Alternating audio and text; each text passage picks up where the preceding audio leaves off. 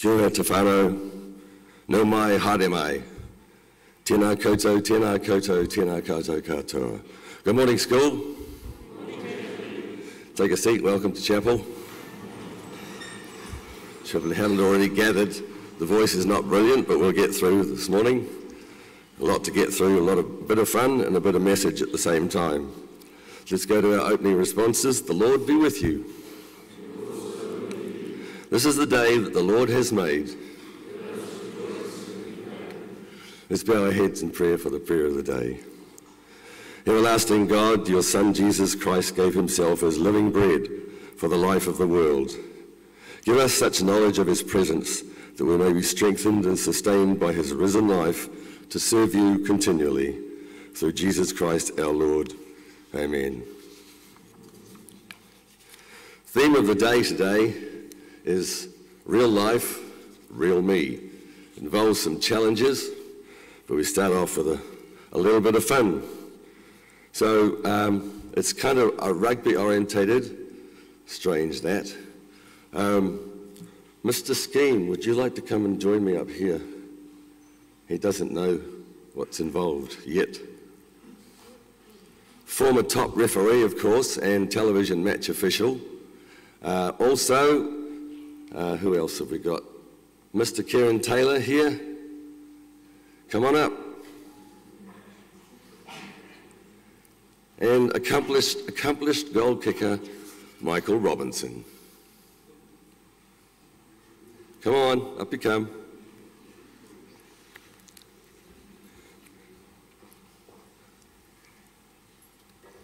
Okay, what we're going to do is we're going to go back a little bit.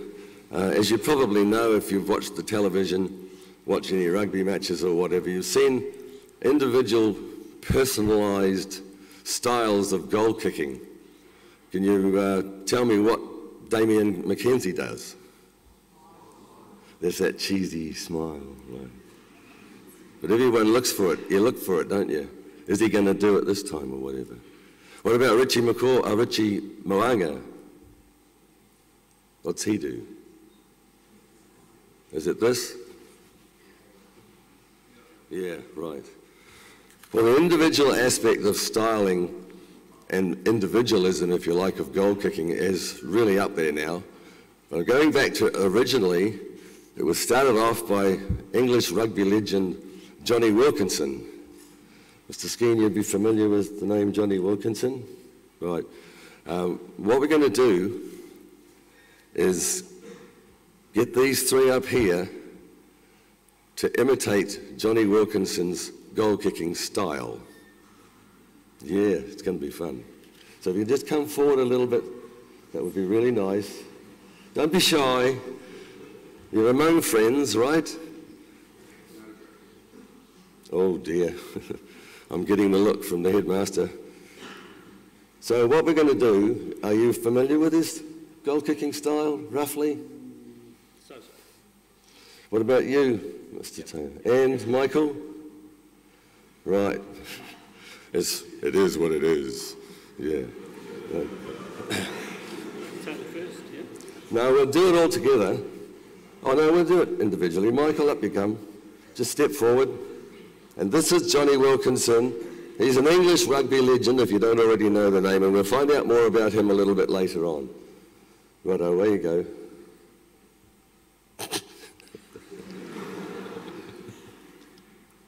Yeah, keep going.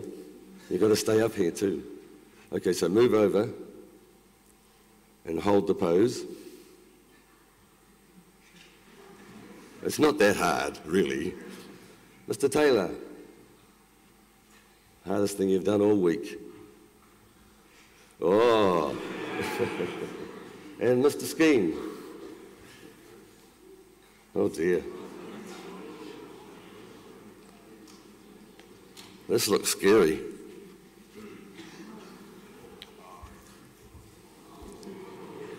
Oh dear.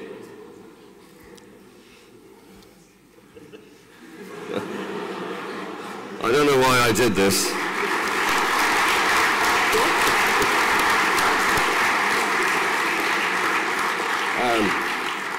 Can you grab that, mate? It's a little present here for each of you.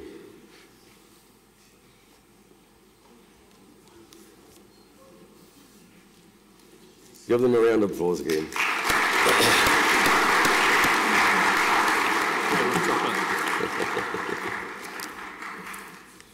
And I think what we'll do is, in rugby terms, I think we'll go upstairs.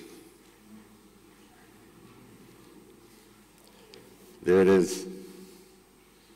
That's Jonny Wilkinson, about to kick a goal in his own inimitable style. But he's the one really that started off what we're seeing today of individual styles for goal kicking. It's no big deal, but everyone's into it now. But Jonny Wilkinson is the one who started it. So, well, having had those three up here, doing a great job, it's now your turn. Let's do the first hymn of the day, Etu, Thine Be the Glory.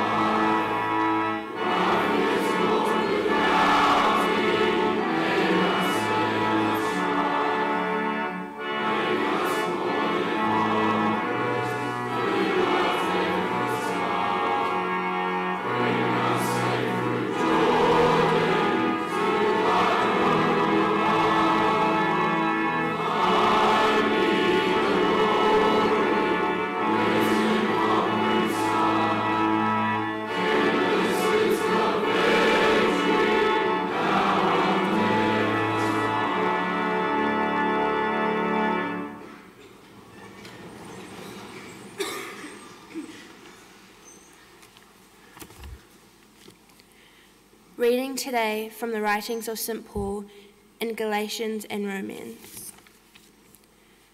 But the fruit of the Spirit is love, joy, peace, patience, kindness, goodness, faithfulness, gentleness, and self-control. There is no law against such things. May the God of hope fill you with all joy and peace and faith, so that you overflow with hope by the power of the Spirit. Here ends the reading.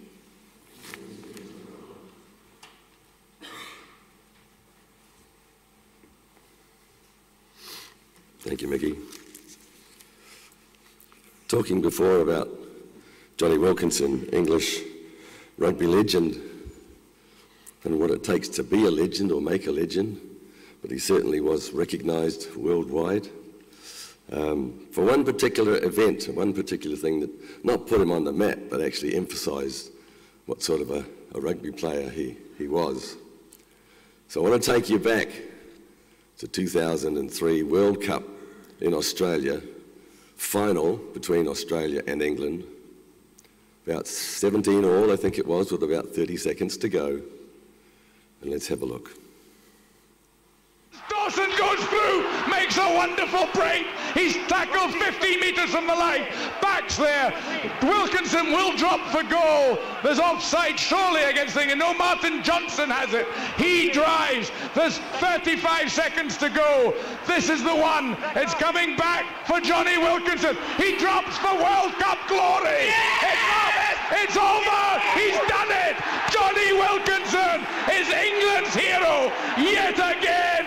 And there's no time for Australia to come back. England have just won the World Cup. Oh my goodness. What a game. Catch the ball, get it off the pitch. We've had the full time. They just have to get this ball into touch. There's no time for anything else. It comes to Mike Catt. He kicks it high into the stand. The whistle goes. It is all over. And England are the 2003 world champion. Very exciting. But you can understand why Jonny Wilkinson was kind of revered almost. It was just a moment in time that, as I say, didn't just put him on the map, but emphasised the sort of player he was. Actually a very good attacking player. He was a good tackler. He was very good on defence, and obviously for his goal kicking as well. Some of the other accolades that he accomplished were over there on the right is Jonny Wilkinson receiving his CBE from the Queen's Honours List, and on the left-hand side, believe it or not, he was actually featured on a postage stamp. So he certainly was recognised. He was the first five and goal kicker that went on to become, as we've seen, one of the greats of English rugby. In recent years, though, by the way, he was actually named IRB Player of the Year, which is no mean feat, and also the BBC Sports Personality of the Year, so it just keeps coming. It was amazing. In recent years, however, and here's the kicker, if you'll pardon the pun, in recent years since retiring, Wilkinson has talked about the negative space that he was in for most of his playing career. When describing his career, he uses the words like suffering, stressing, and self-sacrifice. There is little mention of joy or enjoyment. He says that due to an impending sense of doom that he lived with from a young boy, he felt that he had to be perfect. And this led to intense internal pressure, constantly expecting nothing less than perfection. In the latter years of his career, Wilkinson faced many health difficulties that forced him to question his perceptions and expectations. He recognised the need, fortunately, for change and became intentional about removing internal pressures. He embraced being fully engaged in the moment, seeking to experience joy and fulfilment in the now, rather than hoping for it in some future success. In sport and in life, if our identity, folks, is entirely dependent on our achievements, then we will believe our whole worth depends on our performance. And that will soon heap up pressure and kill the joy. In the Bible, while we're here in chapel, in the Bible, God talks frequently about joy and delight, and that is what our Heavenly Father wants us to experience, not just occasionally, but continually. It is not His plan that we wait until the struggle and pressure are over before we feel joy. He intends that we live in joy even in the midst of challenge and striving. God has given us our gifts in sport and in life. He wants us to enjoy developing and using those gifts, knowing that we are secure in His heart, irrespective of our performance. Thank you.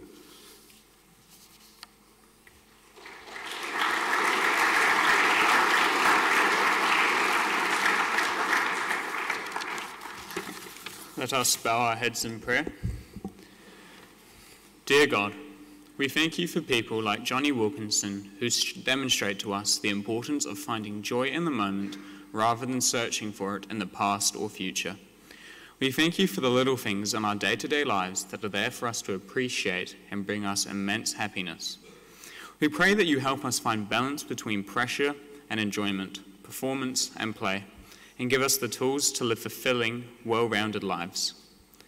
We pray also for those in times of suffering and stress. May you be the light that guides them safely to your purpose for them. Allow us and enable us to push through challenging times and be there to support our fellow people in the times of need. In your name we ask it. Amen.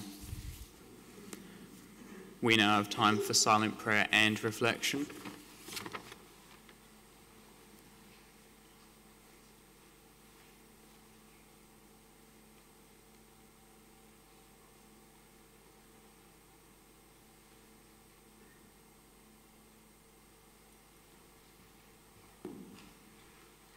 As our Saviour Christ has taught us, we pray together in Te Reo.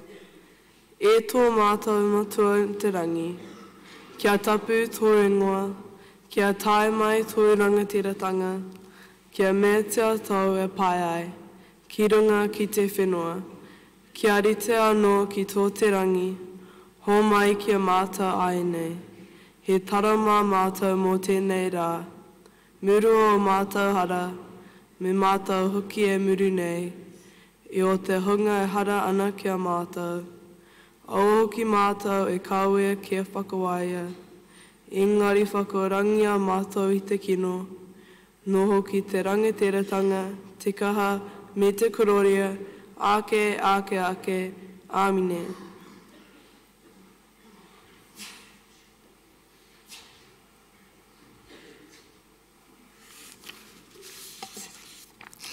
We'll go to our notices. There's just a couple, just more reminders than anything. Next Thursday, like today week, is the SPC Charity Day. It's an opportunity to get into the mufti, which we all love doing, I'm sure. $5 minimum, okay, food and activities at lunchtime, and obviously it's going to go to a good cause in terms of signing up for the World Vision 40-Hour Challenge. It's no longer called the 40-Hour Famine, because it's much broader now. So if you want to get involved and you're not wasting your money or your time, it's going to a valuable cause. So you can do that next week, okay? And also this Saturday is Serve Again, for those of you who want to get involved and have been in the past, but anyone new would be more than welcome. You can meet this Saturday, 4:30 in the chapel, meet with Mrs. Bromwich, and that'll be good. So let's bow our heads for the prayer of the day. The peace of God, which passes all understanding, keep your hearts and minds in the knowledge and love of God and as of his Son, Jesus Christ our Lord. And the blessing of God Almighty, the Father, the Son, and the Holy Spirit be among you, those you love and those you care for, and remain with you always. Amen. So let's stand for our final hymn, and it's one we haven't done for a while. Let's give it heaps today, and that's the Battle Hymn of the Republic. Etu. Hallelujah.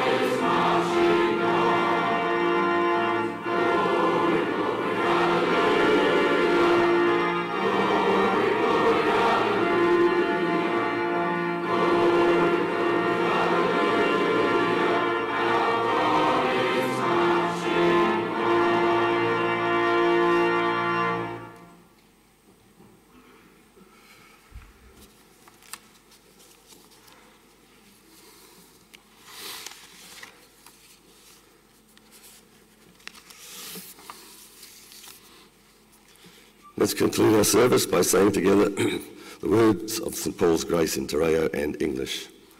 Kia tau, kia tātou katoa, azo whātai riki, hi kuraitu.